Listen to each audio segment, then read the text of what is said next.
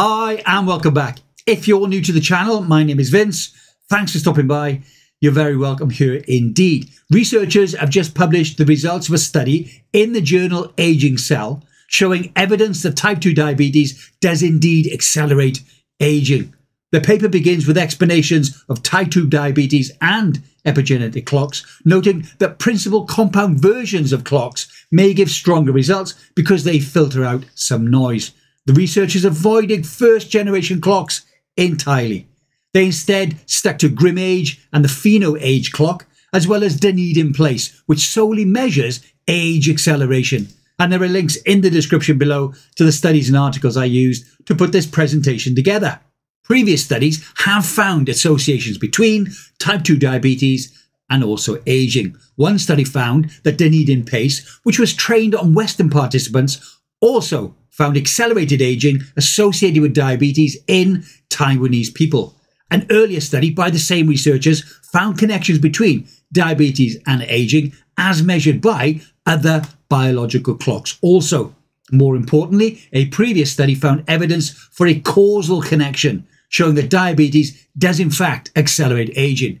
These same researchers now sought to find out and prove this connection more firmly. This study used data from the Chinese National Twin Registry, the CNTR. A total of 535 pairs were used. 380 of those pairs were identical, including 157 pairs that had both baseline and 4 or 5 year follow-up data, and 95 pairs of those were also identical. These participants were measured for diabetes-related metrics such as fasting glucose and HbA1c, along with potential co-founders such as smoking, education, BMI, body mass index, alcohol consumption, and also exercise. The wealth of the data allowed the researchers to conduct both cross-sectional and longitudinal analyses.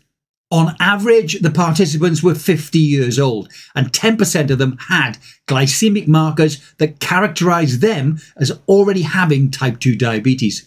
Among the participants that had follow-up data, almost 12% had type 2 diabetes at baseline, and 17% of them had it at the follow-up. In the cross-sectional study, the researchers found that a couple of measurements related to diabetes, as expected, were strongly associated with age acceleration as measured by all 3 biological clocks, most notably though the PhenoAge clock. The people with excess HbA1c had an extra 3 years of aging on average, according to this particular clock. Fasting glucose also had a very strong association.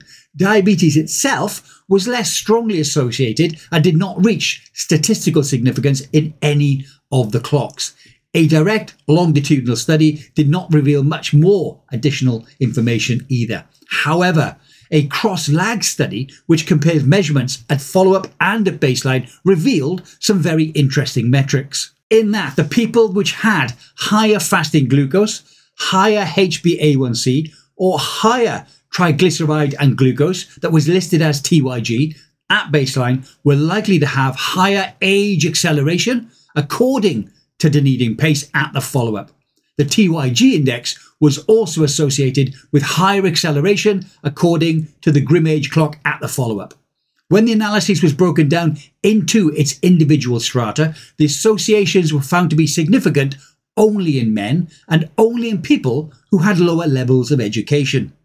However, this education stratification decreased the number of people in these subgroups, which therefore led to less statistical power.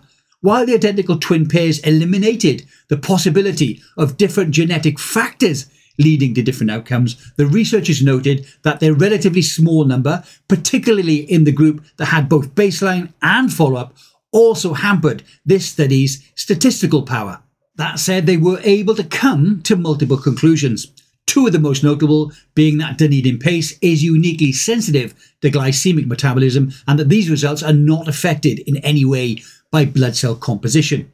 And while this study provides solid evidence that diabetes does accelerate epigenetic aging, regardless of the co-founders, it is still not yet fully proven.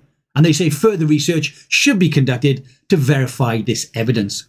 Let me know what you think of this study in the comment section below, and I'd be interested to find out if you, like me, take metformin as a preventative to stop you getting into full type 2 diabetes.